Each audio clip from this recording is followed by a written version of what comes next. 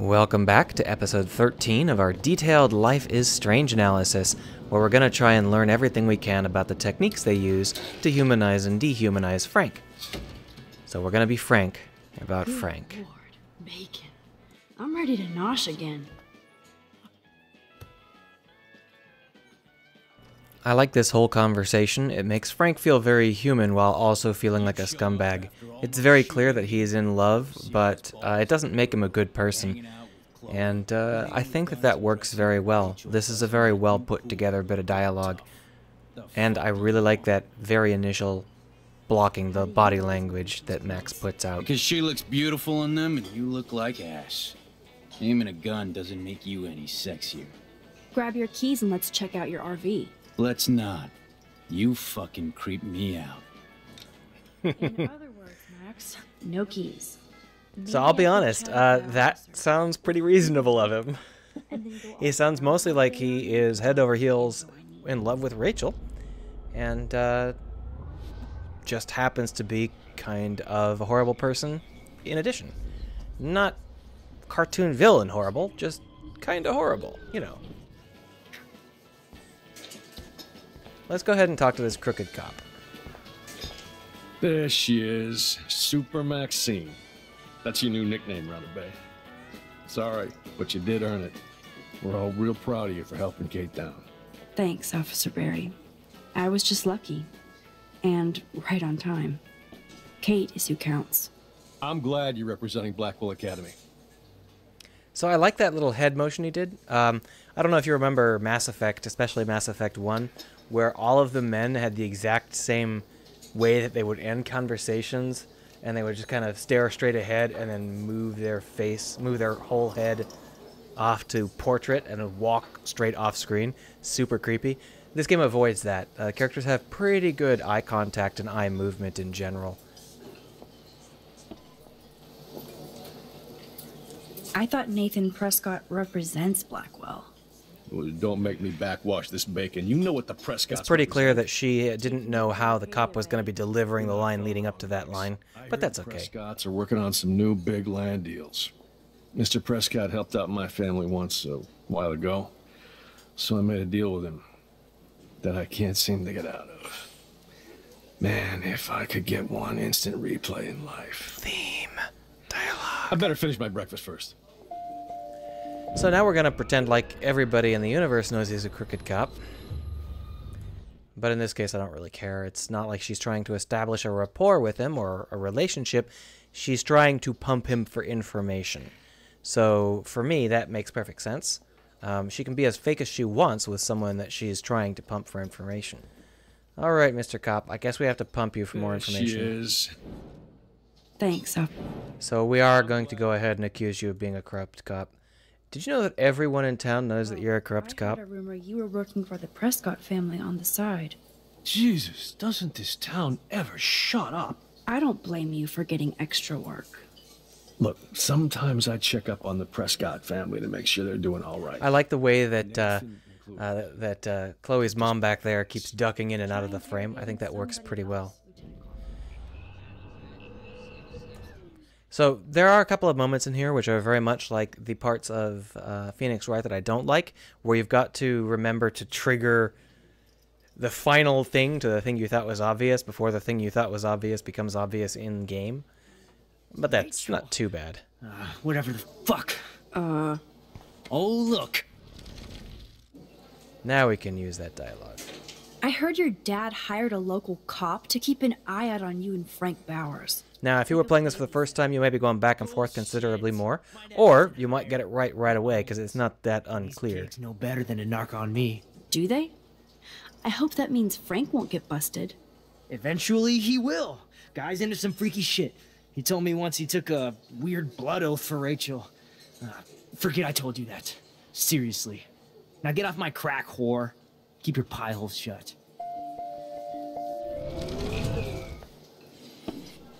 Rachel? Whatever the fuck.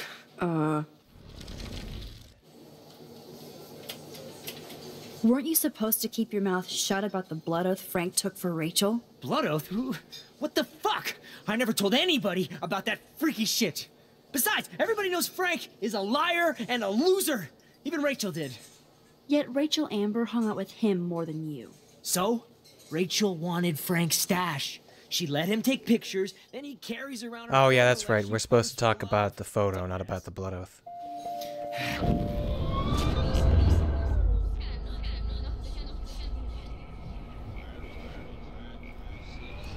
Still, the mood here is pretty good, and I like the fundamental idea of pumping a variety of targets for information.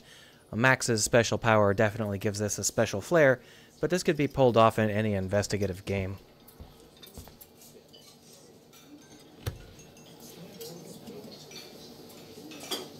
I like that subtle little nervous motion she does. You know I saw that photo Rachel gave you. How do you know about that? Huh? Chloe, right? She just told me that one of Rachel's favorite pictures was the one she did for you. Really? Yeah, I mean, that's what I thought. I like He this was bit of just an conversation active too. beauty, you know? Wait, let me find it. Here, judge for yourself. Yep, she's super pretty. Now, can we take this, do you think? Or what are we going to have to do to get Frank to let us take it? I'm afraid I'll have to Oh, take your we'll just keys take 'em. now, asshole. You did not just do that. Give me back my keys, bitch. Give me my keys now.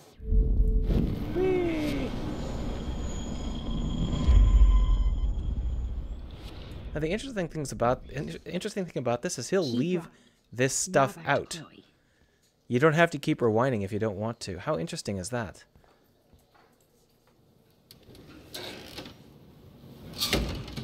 I don't think it affects anything. Let's go ahead and save Alyssa from being bullied. Oh my gosh. How horrible are those bullies? Oh, well. Let's have you move back half a step, Alyssa. Oh, for fuck's sake. Alyssa, watch out! Quick thinking, Max. Sure. Hey, Chloe. We are super good here. I should have known. The amazing Spider Max. I couldn't have done it without Frank. Now let's get in and out. You'll need this, Max. Why are you giving it to me? So that I can choose whether to On kill your the mark, dog or not, get I guess. set. Throw!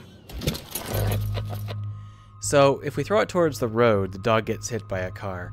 I've never actually gone that route far enough to know if the dog actually dies, but I'm not gonna kill Pompidou. Pompidou. Get the treat, boy! I think we just made that dog our bitch. Get it? Now we can snoop in peace. But let's not waste time. So this is another investigative scene, and this RV does have enough density to keep it up. So this feels like a pretty good scene. I'm not sold on the fact that you're not doing anything to focus. The lights, you know, using your cell phone light really does help to force the player to direct their attention piecemeal.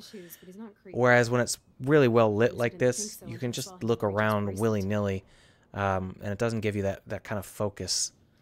But it's still pretty We good. could cruise everywhere in this bad boy. Can you see us heading down the coast to Big Sur and beyond? You want this, Chloe? Yes, we'd be tearing up the highway. Chloe, And- let's just go to Vegas. I'll win us a couple $1 billion, and then rewind time.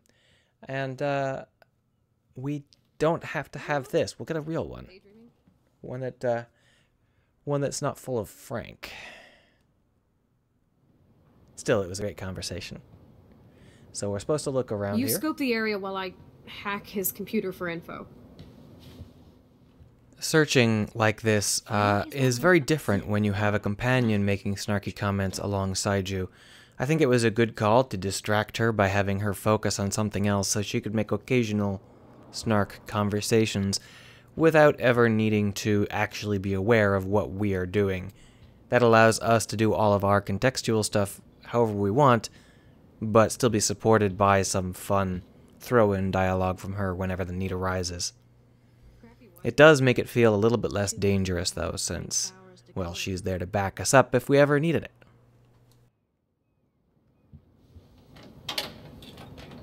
I could pry this vent open with the right tool.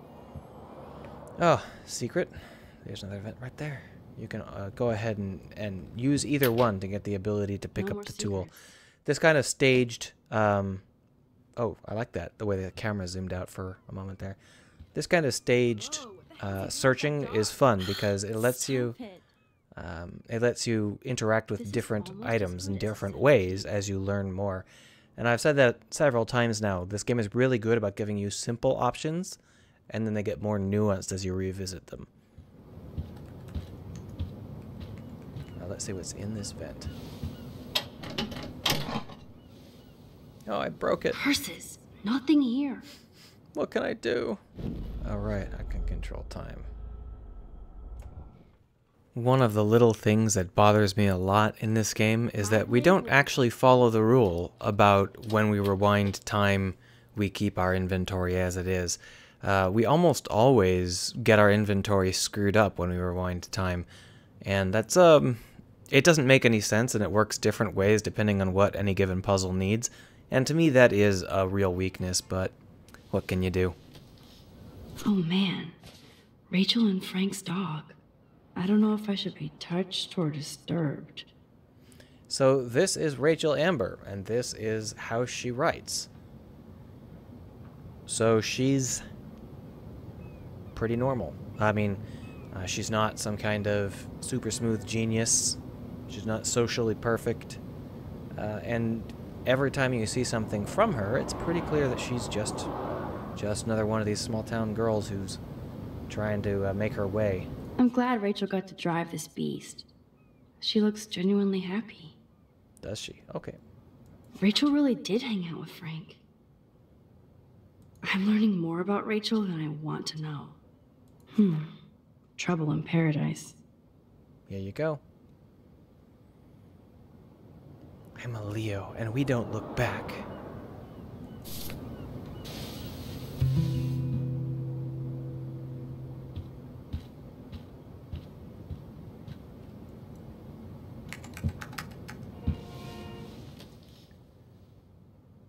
So we've been physically collecting evidence for a while now.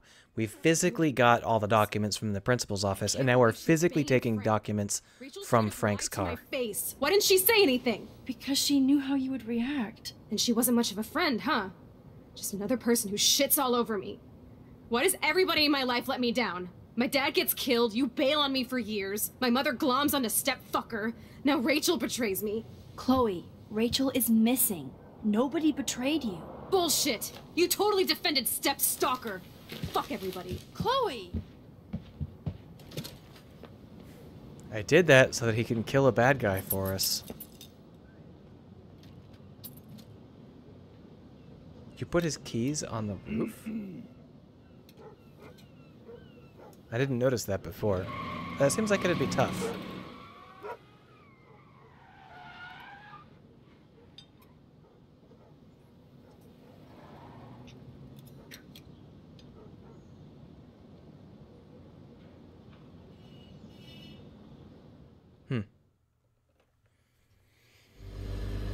So here we are with Mad Chloe. Let's see how long it takes her to calm down. Chloe, you can't keep blaming me and everybody for everything wrong in your life.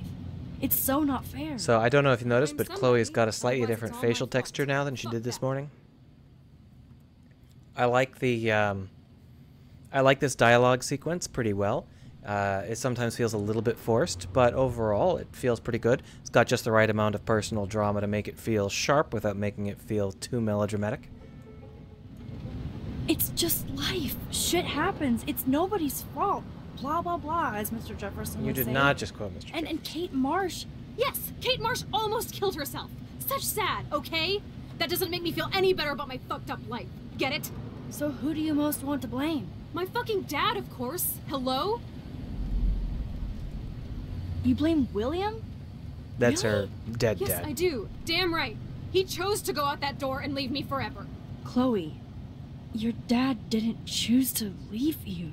I know that, Max. My mom actually blames herself. just because she wanted a ride home from work. Sometimes, even I blame her. No, you don't. Yes, Max, I do. Do you know what it's like to wait for your father to come home when you're a kid? And he never does? No, of course not. But I was with you that day. It was just a terrible accident. I wish that made me feel better. So this is Ever all since she supported by the voice actresses, who are quite good. But the subtle changes to the character models are also important. The way that Chloe now has the red-eyed, slightly shiny look, that's a good change to make this scene feel more emotional. I forgot what she said. You don't want to hear this, but you're still here, alive, with me. And that is no accident. You're right. I don't want to hear this. Chloe, I can't do this out on my own. I need you with me. And Rachel needs you. So I thought they were going to pull aside there with like a screeching tire. They didn't. But that would have been perfectly in tune with an escalation. Instead, they went with a de-escalation. Both of those choices are valid, but you have to understand what you're doing when you build tension and what you're going to do with that tension at the end of whatever you're doing. You always want to use that tension for something, and in this case what they've done is they've left us with some nervousness about Chloe and Max's relationship in general by raising that tension up and then not resolving anything. They also used a very neat depth of field trick right there to bring us into the scene with a focal snap, and that's really nice. Here we're staring at the picture just before Chloe's dad died. I wonder what's going to happen. I said before that when you resolve your inner turmoil, your powers often change to reflect your new inner turmoil. We're going to go ahead and stop here for the day. It's a very nice breaking point, although it's a little bit short in terms of the time. So I think this is a good place to stop, and in the next episode we're going to pick up with Max's new power.